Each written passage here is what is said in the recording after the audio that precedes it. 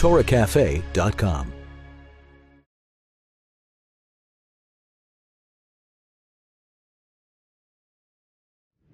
Some of the faces here are familiar from visits in Hebron. I'm sure it's a city that's everybody heard of. Some people visited, and some people connected more or less, but it's definitely a place that always causes, I try to keep a straight face when people ask me, both me and my wife, they ask us, where are you from? I'm going to say in a very casual way, like you would say Colorado, or New York, or Petach Tikva, or Yerushalayim, just say Hebron, and there's always a reaction. It's usually a very, two extremes. It's somebody that's talking to that's on the more traditional or right-wing side of the map.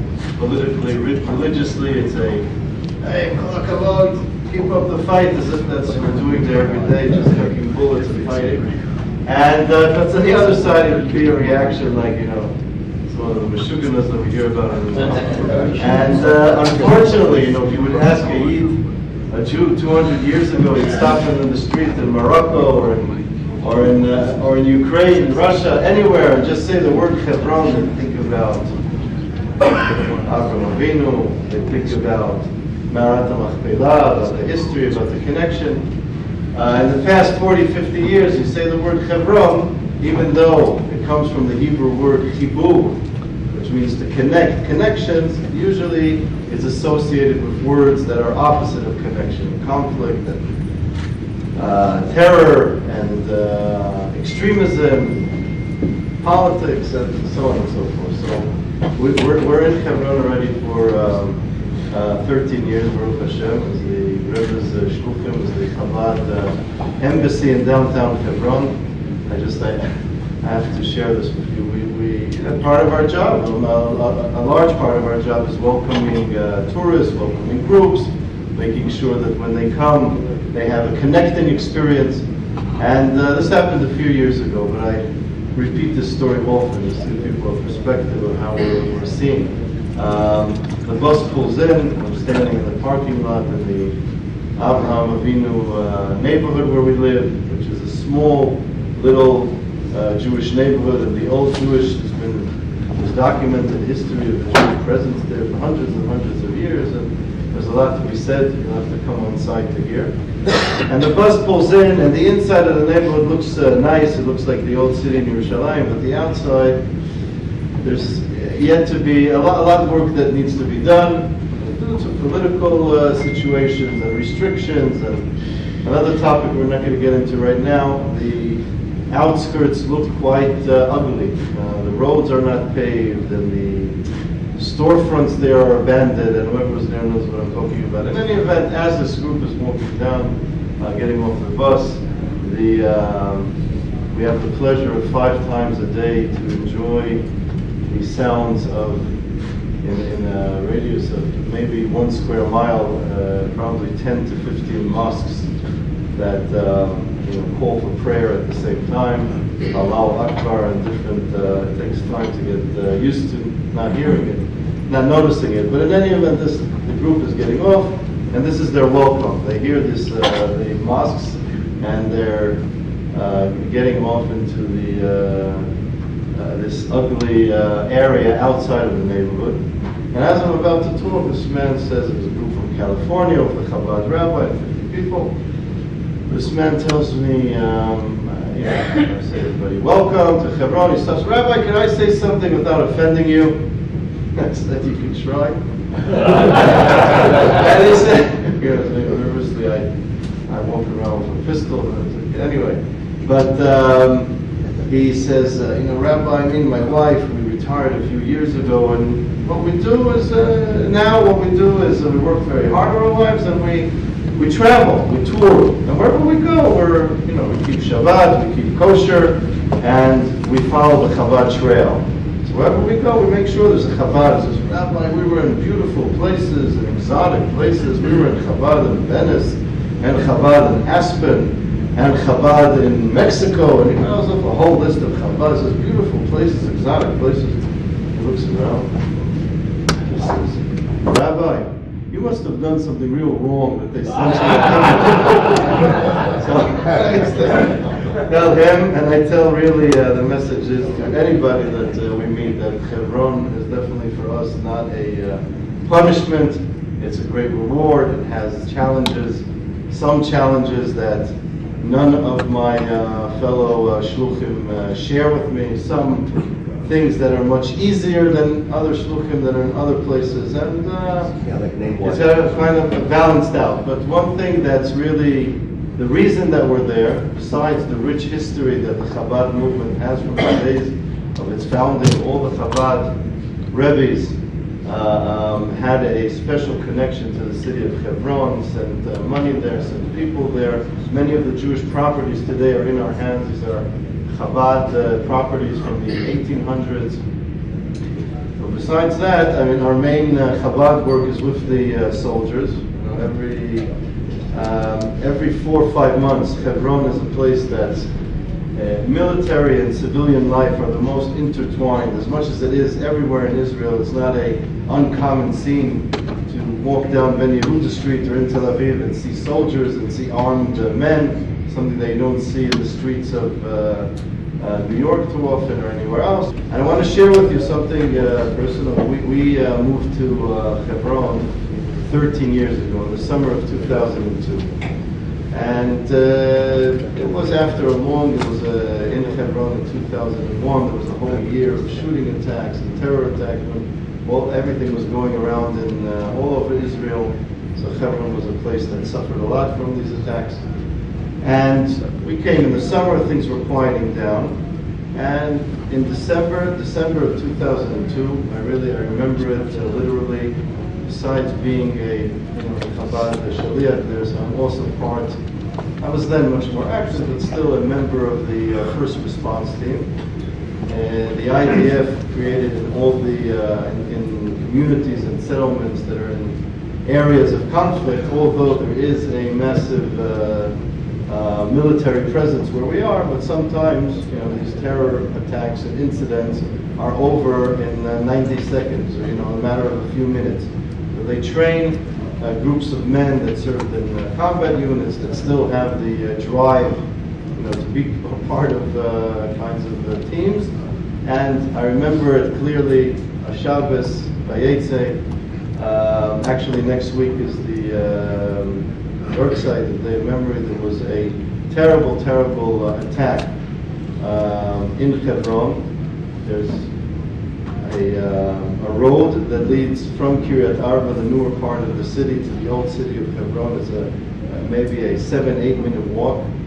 Most of the people that come to Me'arat HaMachpelah on Friday night, they're coming from Kiryat Arba, hundreds of people. As people were walking back after the prayers, and we were already sitting down at our Shabbos table and talking and singing songs, even though it's a little far away, I remember how the meal was interrupted with massive gunshots and explosions, and my children, that were much younger than, witnessed for the first time their father jumping up in the middle of the meal. The soldiers are running one way and putting on a gun and a vest and a radio, and just unfortunately, we discovered quite quickly the tragedy that occurred. A terrorist opened fire on, beginning it was civilians, then as the military came to the scene, the IDF, the border police, and also a civilian first response team from Kiryat Arba, exchange of gunfire. It was really an incident that ended up with a tragic result of 12 soldiers and civilians, amongst them the brigadier, the general of the whole Judean region, Dror Weinberg, Shem Yikom Damo. And this was something, obviously a experience that doesn't leave, and every time you go through that area and you see the place. And unfortunately, I've been growing up in these areas since I'm 6 years old, and when these incidents happen, people rush to help, and there's different activities that are done. And I remember, I'm a young Chabad Shaliach, and I remember the staff coming from this program, the Chabad Victors of Terror program, and visiting and assisting with financial aid to the different families. And I thought it was very nice that there's such a program exists. The years go by, and I'm following the work that's being done by Rabbi Kutner and the staff, and just now, to hear, we're talking about having a continuous relationship, not something that's just on site. 12 years later, the family of one of the families of these victims are not only visited on that day or during the Shiva, but a connection that continues over the years. If it's financial support, if it's psychological support, if it's literally items that are needed. 12 years later, Rabbi Kutner just told me the other day how one of the families of a soldier that was killed there, Gadi Rachamin, a border police soldier from Kiryat Malachi, they're taking care of the bar mitzvah of one of the brothers. Okay, shalom. I'm very excited to stand here today and to share with you my special shlichus of the Rebbe in Israel.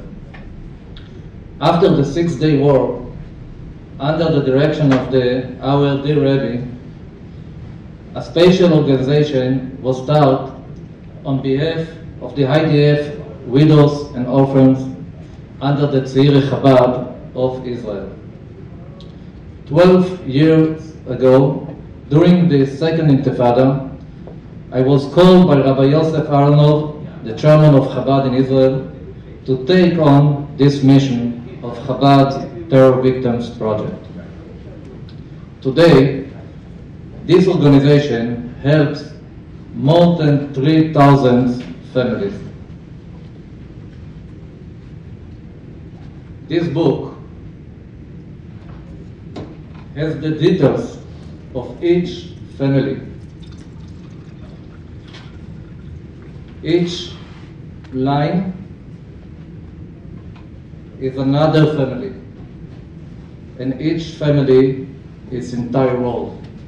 This past summer, when Operation Tzuk Eitan began, we opened a war room at the headquarters of Chabad Israel. We immediately began helping everywhere across Israel via our shluchim who are located in every city. During this first stage of the war, our operation focused on both military and civilian areas. We visit every day the thousands of soldiers waiting on the front lines before the ground operation into Gaza. In the quicksand and the mud, we climbed on the tanks with the soldiers, uplifting their spirit and bringing them support while putting on filling and giving out chitas books and thousands of gift boxes with deodorants, sweets, and ice cream and pizza. After the other team were sent to shelters to comfort thousands of frightened children and parents, while in background the explosions of rockets and Iron Dome missiles can be heard. Together with the shluchim in the south, we brought him a daily message of hope and faith and boxes of books, toys, and candy. In the second part of the war, the IDF went into Gaza. We increased our activities to 2 more areas, visiting the hospitals and the homes of the soldiers who were sadly killed in the war. We visit all the wounded soldiers in the Soroka Medical Center in Be'er Sheva, in the Barzilai Hospital in Ashkelon, together with Rabbi Lieberman, who's sitting here with us, at the Hadassah and Shaarei Tzedek hospitals in Jerusalem, and at the Tel HaShomer and Bellinson hospitals in the center. We cheer up the soldiers who were wounded with joy and gift, including luxury items like iPads, so they can continue to be touched with friends, and expensive headphones, so they can pass the long night in bed. When we met wounded soldiers who told us that tefillin were burned in Gaza, we were happy to give them a gift of a new tefillin. Together with the local shluchim, we visit the families of the soldiers killed in the war, from Eilat in the south to Nahariya in the north. Unfortunately, this visit headed another 170 wounded soldiers and 72 bereaved families to this book.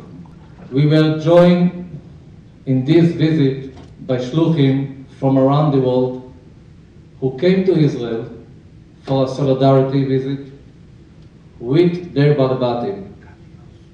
On this occasion, I want to say thank you very much to the shluchim. Your support to our organization has given us koyach to continue in our mission. I would like to mention specifically Rabbi Moshe Kotlarski, Rabbi Eliezer from California, Rabbi Shemtov from Uruguay, Rabbi Kaplan from Toronto, Rabbi Litzker from Miami, Rabbi Semini, Zayens and Lisbon from Los Angeles, Rabbi Gorari from New York, Rabbi Popak from the Hamptons, Rabbi Schmerling from Florida, Rabbi Amar from Paris, Rabbi Perman from Chile, and many other shluchim. In closing, I want to share with you a story of just one visit. We arrived at the Mendelovich family, a small town in the north called Atzmon. Their son, Oz, who was 21, was killed in Gaza.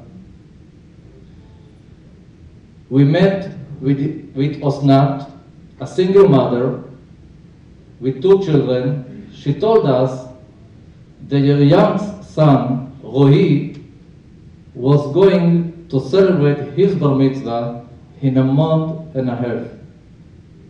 They already reserved the hall and the catering and a fancy DJ, but because of the great sadness, she canceled the bar mitzvah. I told the mom that I think that her son should not get punished twice. One, when his brother was killed in Gaza, and the second time, he will remember all his life that he did not have a bar mitzvah. I suggest that we will organize a bar mitzvah at the Kotel in a more modern way, but with a lot of true Jewish simcha. The mother immediately agreed, and 2 weeks ago, Rohi had a very beautiful bar mitzvah full of joy and happiness. The day after the bar mitzvah, I get this email from the mother. Rabbi Menachem, Shalom. Every morning when I open my eyes, I immediately get the slap in my face of my new reality. Oz is not here. And every morning, sadness and pain takes over my day. A part of yesterday. Thanks to this celebration, your organization, in honor of Roi's bar mitzvah. It's been 3 months since the fall of Oz, and it's the first time I went to bed happy and proud. Proud that I'm part of Am Yisrael, and happy that my children were smiling the whole day. Thanks to you. A huge thank you to Chabad Terror Victims Project. You created a bit of pink in the black forest in which we live. Yashar Koach, Osnat Mendelovich. Thank you very much. So I myself also received already a week or two ago, quite in advance. We usually plan things by us a day or two before.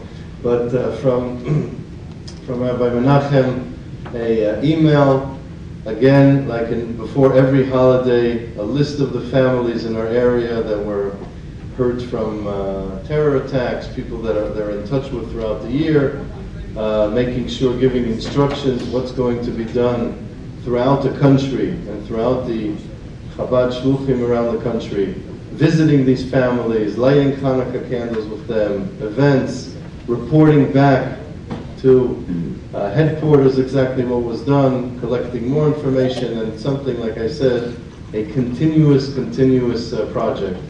While Rabbi Kutner and his staff had really the hard and almost impossible task during this war of, besides visiting soldiers, but visiting families of people that were killed, visiting wounded soldiers, going from hospital to hospital, visiting Shiva homes, visiting really places of despair and a lot of pain. Me personally, I was having more fun and in a place that was more, I'd say, a positive energy and happiness due to connections that were established throughout the years with commanders and people that served in Hebron. So we got calls from Hebron, from units that were really inside and close to the borders, and able to come and approach, and sometimes in a legal way, sometimes not so, we won't say anything. But to visit these guys that are really on the front lines, it's not a cliche, that you can't really get too much more front than that. And I noticed something, visiting these places, that from all over the world and all over the country especially, was something really unbelievable to see, that in every supermarket in Israel, in every corner, they're collecting items to send to the soldiers and sending through every Chabad to us, really hundreds of pounds of packages of toiletries and towels and underwear and undershirts and goodies. And we'd come to these bases with more stuff, and they'd be greeting us with boxes. Listen, there's no room here. Maybe you could give it out somewhere, maybe you could. And you really saw that they were overflowed. Trying to think what could they really, all of these guys that are at any given moment going into the battlefield, coming back to reorganize and regroup and going back again, and casualties, and what would they really appreciate? I noticed that amongst all those boxes of goodies and packages that were sent, boxes of the food that they're being served, that the army is providing them. So these packages of airplane style, the way it's served, and also the quality, airplane food. And I thought this might be a good idea. We contacted a local merchant, a shawarma provider in Sderot, and made a deal with him, giving him the karnasa. And for a week, Chevra that went almost every day. I can't describe to you coming to an area that's It's all an area that the army just organized for the troops before they go in to attack, to defend, tanks and jeeps, and in the middle of the sand and dirt, thousands of guys that are scattered around in a huge area. And the rumor went out that there's a van here that's giving out shawarma. It was like literally swooping down in moments, and just to get the appreciation from these guys that really, really appreciate something, something that they weren't getting at the moment. All these activities that you heard about, and all the eyes of the Jewish world were focused to the southern part of Israel, where one of the largest cities in Israel, Ashkelon, also happens to be one of the poorest cities in Israel, a diverse community of immigrants, of traditional Israelis, a Sephardic background, many different types of life, different types of communities. Nobody ever imagined, actually the Rabbi did when he warned about certain precautions that the government might take, but that's not the topic today. But nobody really imagined that Ashkelon would be a city that would be in the headlines and be attacked by thousands of missiles, and we're not talking about some settlement on some hill in some place in an area. This is one of the largest cities in Israel. Ashkelon is also the home for many Chabad houses that are in every neighborhood, a lot of shluchim. The largest Chabad educational institutes in the country, with close to 2,000 students from the age of nursery till after high school, where they're provided, there's a special Chabad high school, they're providing not only yeshiva knowledge, but secular and technology, and preparing them for their lives, and really having a continued connection to these students way after they leave the schools. I'm humbled and honored to introduce Rabbi Lieberman, one of the prominent and first shluchim of the Rabbi to the land of Israel, the head of Chabad of Ashkelon, to please address us.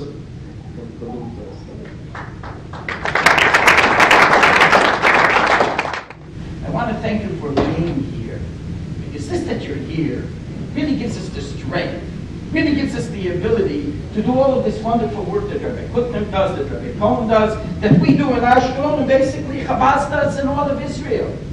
Because let me tell you a very small story, but a very sad story.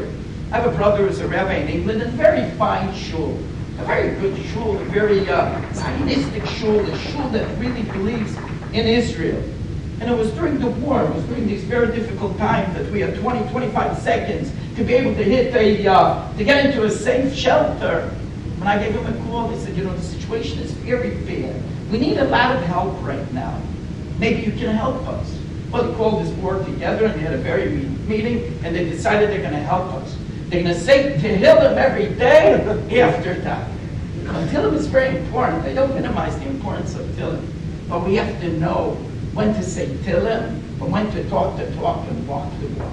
And you, my friends, that are here right now, together with your shluchim, you who support the communities that you live in, don't only say Tehillim, but you talk the talk and you walk the walk. And on that, I want to say all to each and every one of you, thank you very, very much.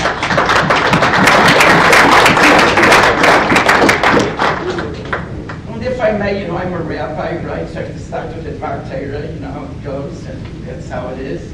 And this week's Parsha Vayetze, we hear how Yaakov starts on his very, very unique journey, not only his own personal journey, but that's actually Vayetze Yaakov, the wandering Jew. That's the journey of each and every one of us, that we have to leave our homes and to be able to get out and to be able to accomplish something. And what's the first thing that Yaakov does? He goes to sleep and he has a dream. And if we take a look at next week's parsha, we'll see Yosef and Tzaddik. One of the first things that the Torah tells us about Yosef and Tzaddik, what's he doing? He's also dreaming. What is this with our forefathers, that they're always sleeping around, dreaming? What does the Torah want to tell us? No, but there's a very important message for us. We, at the beginning of our book, where we want to go, the first and most important thing is that we should have a dream. a vision, an aspiration, something that we want to accomplish, something that we want to change. Yaakov dreamt, there's two worlds. There's Sulam Utzavarza, there's the ladder which is deeply entrenched in this physical and mundane world. But there's also Shemagia Shemaima, the top of the ladder, reached the highest of all levels. Yaakov saw. What did he dream? What did he fantasize? What did he wish to accomplish? That there should be an interaction. That it shouldn't be two worlds, a physical world and a spiritual world, but it should be Malachei Elokim, that there should be angels of a God that constantly combine these two different entities, constantly tie together these two situations, these two places. And that, my friends, is a nutshell of what we've seen here and what Chabad is all about. You know, they tell the story about this poor man. He was collecting, and somebody goes ahead and gives him a substantial donation at $2. Well, with $1 he goes ahead and he buys a sandwich, and the other $1 he buys a flower. And somebody comes over and says, you know, you're hungry, you can barely live. Why? What did you do? So he said, you know, with $1 I bought a sandwich because I have to live. The other $1 I bought the flower that I have what to live for. Chabad gives the people not only sandwiches, but we give flowers. We give the people what to eat, but we also give them what to eat for. So, very briefly, I'll show you in a nutshell what we did during the time of the war. I think it was the title of my presentation today. Exactly what we did. All right, this picture isn't quite as difficult as to find Waldo, to find your local rabbi in the big picture of all the Chabad rabbis. That's go back. Right here I'm, right, it's not very difficult to pick us out. And pretty soon we'll understand what lies behind this picture. What's the secret of this picture that was taken in our Chabad center, one of our Chabad centers that we have in Ashkelon. Okay.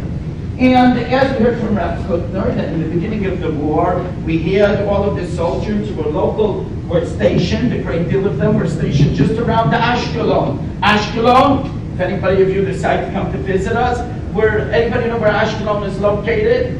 Ashkelon is located on the border of Iran. It's not that we went to Iran, we just brought Iran to us, because we're close to us.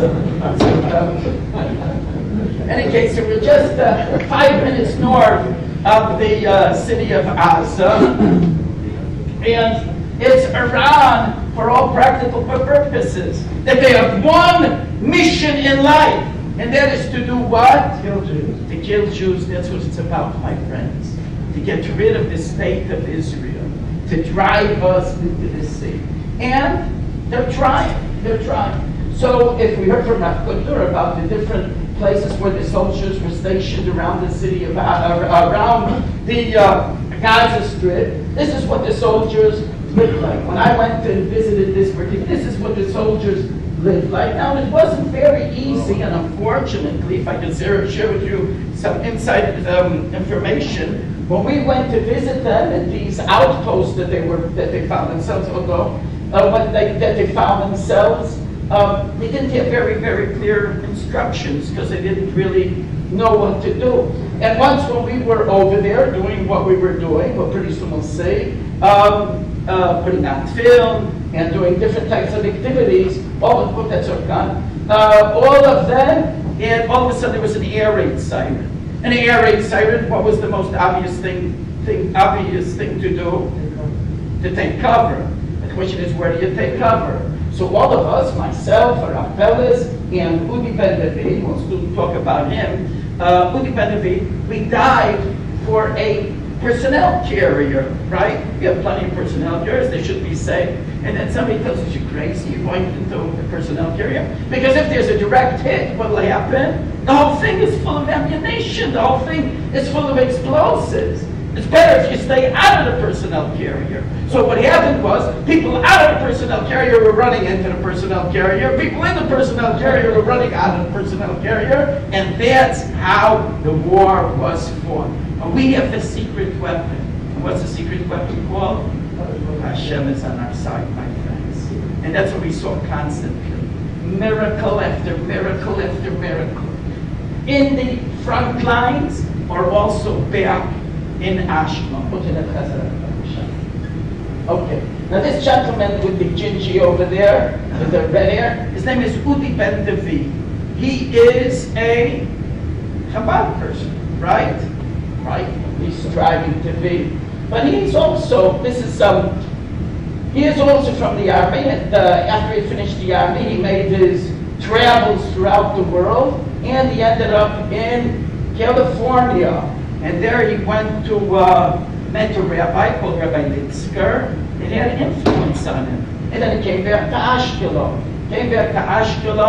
What he learned in California, and by Rabbi Litzker and by Rabbi Weiss in their Chabad house, which is found in which, anybody know the name of their Chabad house? Sherman Oaks. Sherman Oaks, that's right. In Sherman Oaks, and he was there for a couple of months, came back to Ashkelon, and decided to become a full-fledged Chabad. But he still works as a radio correspondent.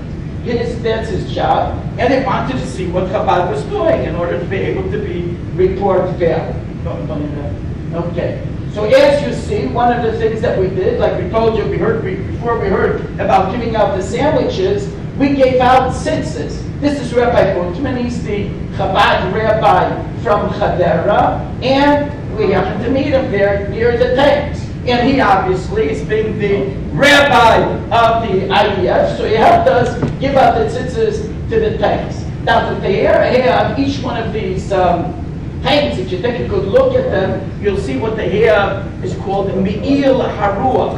You know what Me'il HaRuach is? Me'il HaRuach, I think in English it's called the Trophy Defensive System. In Hebrew, it's called Me'il HaRuach. What it is, it's an active defensive system to make sure that the intelligent rockets that are shot at the tank do not destroy, do not hurt the tank. You see the tank over there, but they get the electronic positioning, the tank is found over there, and it's able to protect the tank. We gave out the tzitzis, and we told each soldier, this is your own private Me'il HaRuach. This is your own private spiritual cloak that you have. These are very special tzitzis. You see the regulation colors, and they're what the soldiers need. But even more than that, all the soldiers were happy to get them. Why? Because these are high-quality tzitzis. What does it mean high-quality tzitzis? They're made out of sweat-deterring undershirts. You know these new undershirts, they have these material. And after they sit for an hour in the tank, they're all schwitzed and smelling and dirty. And so they're all happy, religious, non-religious. Everybody wanted these tzitzis because what they were wonderful undershirts. And they also had this additional value that it was a pair of tzitzis. You know, if it doesn't hurt, you know, it might help. And so everybody was happy to get the tzitzis. Until we came to one thing. It wasn't really a tank, but the side of the tank was up, and there were a whole bunch of falafels, a whole bunch of officers sitting over there. And I go ahead and I tell them, you know, this is your own Me'il HaRuach, this is your own protection. They tell me, boy, this guy is the one who invented the Me'il HaRuach. He's the inventor. I shouldn't take his name for. I shouldn't take his trademark name for this protection system for us. So I told him, I'm sorry. Our tzitzis are working already for thousands of years. We have seniority rights. We came first, and you've taken it from us. And here you go ahead and you see the different soldiers, the entire spectrum of the Israeli community. Everybody was happy and really asked for the tzitzis. Okay, and as you see, the soldiers are having a tough time. Well, okay, don't need to do that. In addition, here you see giving out the tzitzis to the different soldiers, different situations that they find themselves. And it's not only myself. The pictures are a little bit of myself, but we had everybody over there in all situations, and came together with our group of soldiers giving out. But in addition to giving out tzitzis and giving out food, we also put out film with the soldiers. And we were putting on film with the soldiers, and many soldiers, even though they didn't put on film regularly, they agreed to put on film with us until we came to, is that the next one? Is that one more? Till we came to Chaim. This is Chaim. Now, Chaim is a Rassar. He's the highest ranking non-commissioned officer that there was in the area. And his job, he had like this, he had 67 soldiers that were found in Gaza. And his job was to travel from out of Gaza back and forth 2-3 times a day with the supply route, bringing them food, bringing them ammunition, bringing them everything that they needed. He had like 30 soldiers, 27 soldiers that were commandeering these tanks going back and forth and making sure that the supply routes to his soldiers that are found in the city of Gaza where the fighting was taking place, well, they also had their share of fighting, and to make sure that they had their supplies. Okay, this is Chaim. And Chaim, we tried to get him to put on film. We tried to get him to put on film. But he says, I haven't put on film since my mitzvah. I don't put on film. I don't put on film. I haven't put on film already for years. And in case Udi tried to convince him, he says, Chaim, he was happy to take the tzitzis. The tzitzis, he was happy, sure, give me tzitzis for my soldiers. I'll bring them over there in the front line in Gaza. You'll be happy with the tzitzis. Give me the tzitzis. So we gave him a bunch of tzitzis for the soldiers. But tefillin, he didn't want to put on tefillin.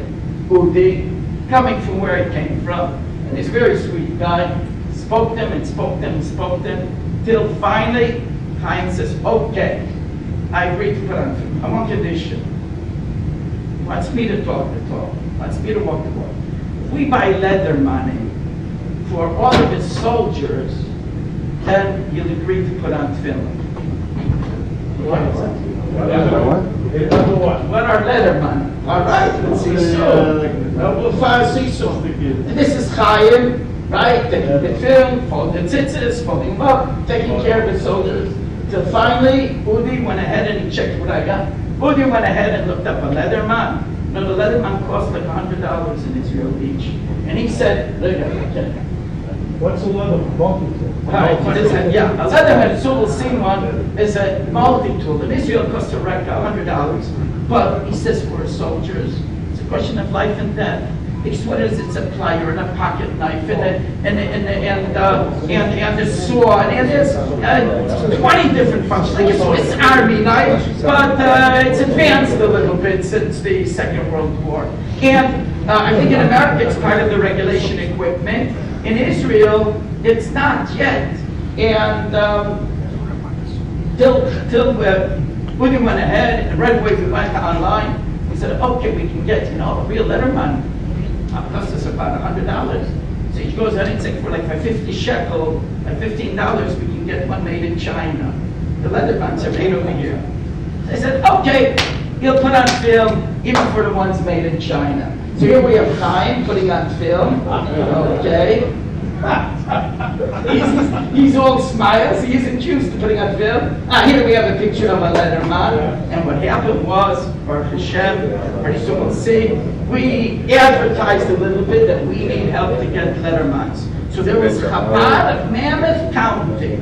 There was Rabbi Chazana, and he came up, he came up and he says, my friends, I'll match you 50-50. And so we had them, he bought them straight from the manufacturer. We had them engraved, Mi Chabad Ba'ahava, from Chabad to with much love. And we went ahead and we bought like 150 Liebermans to give to him, to the soldiers, to his backup crew, and to be able to give to their whole platoon of soldiers. While we were visiting the soldiers in front line, Ashkelon wasn't quiet. This is a picture from my daughter's home in Ashkelon. As you can see right away across the street, the entire home, the roof was devastated, destroyed. My daughter's home, only one window in the entire home remained whole. Her children, till today, are traumatized as a result of the fact that when they were, this is what took place right across the street. Thank God there were no casualties, but they were all traumatized. So I came to visit with my father. He happened to be then in Ashkelon, and here you can see how just the house was just completely turned over, and it's not only our house. It was all of the homes that were around this particular area, and all of them houses. During the war, we went and visited the elderly. This lady had like 20, 25 seconds from when she heard the air raid siren. Let me tell you, we were in the middle of davening when that bomb fell near my daughter's house. I wasn't able to make it from the bima where we were davening to the safe area in the back of the shul. And if you would have thought, my car still today has pock marks from shrapnel that fell as a result of this bomb that fell. Well, that's one aspect. Another aspect, we gave over 1,000 meals a day to people who were housebound, people who were homebound. This is Rabbi Pellis organizing the meals.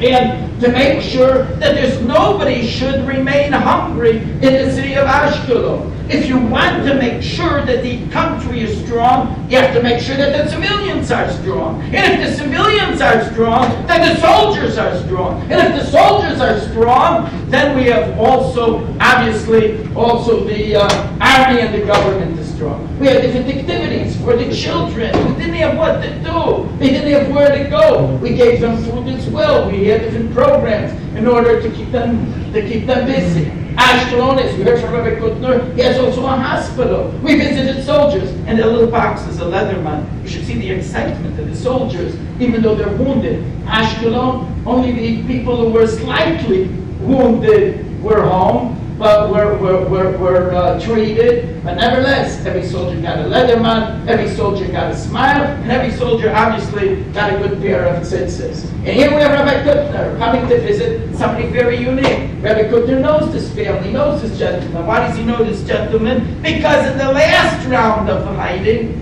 this soldier's older brother was wounded as well. And since his older brother was wounded, Rabbi Kutner met not only the older brother, but the entire family. Now we have an next round of fighting, 2 years later, and his brother is wounded as well. And let's go quickly, we're rushing. Okay, here we have Yarin Levy. This is one of our boys who learns in our school. He's one of the first people who were wounded in the war. When he was walking to the barber shop, there was an air raid siren. He quickly ran, and a piece of shrapnel punctured him from the front, went through, punctured his lung, and lodged in the rib in his back. He was hospitalized. When he came to the hospital, the doctors thought that this is the end. This is finished. Today, Baruch Hashem, he's recuperating, and we have planned the Baruch Hashem for Hanukkah, and everybody's invited to come. We're going to make a big party, a big Suda Seidah for him. We're visiting him. This is his wife. This is his family. It's Rabbi Cohen, Rabbi Grossman, part of our staff coming to visit Yarin. This is Yarin's father in the background. Okay. So after we got all of the Lieberman together, we made this wonderful party for them. And like Rabbi Kutner said, they had like shawarma. We made it just a big splash of a barbecue for these soldiers, and they had a time of their life. And Chaim really pulled it fast. This is Chaim once again, taking a look. As you can see, he's all smiles, taking a look at the Lieberman that we supplied them with. Let's go over a little bit rushed. These are some of the Lieberman in my office. And these are the soldiers having a real time of their life. Each one of the soldiers receiving a Lieberman, in addition to a Lieberman, a letter, in addition to Lieberman, some candies, some sweets, and that's how this picture came about. But we're touched now with Chaim, and not only with Chaim. What can I say? After we had this wonderful party, some of the soldiers came over and says, you know, Rabbi Lieberman, we never had any dealings with anybody religious. We never had any dealings. Because these are fighters, these are kids from kibbutzim, these are kids that come from the real intelligence of Israel. They said they never had any contacts, never had any dealings with any religious people. And they said, wow, if this is what religious people are, then we're going to make sure we can maintain a very unique relationship. Just want to tell you, my friends, the war is not over. We are still fighting this war. Where are we fighting this war? We are doing now post-traumatic therapy with the children. This is Mickey, and trying to find, this is our boys' school, and we have over, like we mentioned, 1,600 children, 9 hours. This is our girls' school. This is a little sampling of the children that we have. The war continues till today. If the trauma that these children and the families and adults were affected by is not dealt with, it is something that remains within them, ingrown And within 20 years, when they'll get married, maybe the husband will say something, the wife will say something. All of a sudden, all of this inner bitterness, this inner trauma, this inner fear that there may be, all of a sudden comes out, and you see people reacting in ways that you don't expect. Baruch Hashem, we have a very, very established program together with the university from Bar Ilan, the head of the trauma department from Bar Ilan, together with also Wingate. We're working together, and Baruch Hashem, we hope we're going to be able to make a change in the lives of the my friends. This could not be done without your help. So I want it without your help, giving us the tremendous help, that giving us the background support that you give to your local Chabads. So I want to tell you all, thank you very much. Am Yisrael Chai. We're going to be strong, and we're going to win even the final war that we need, that will finally bring the coming of Mashiach speedily in our days.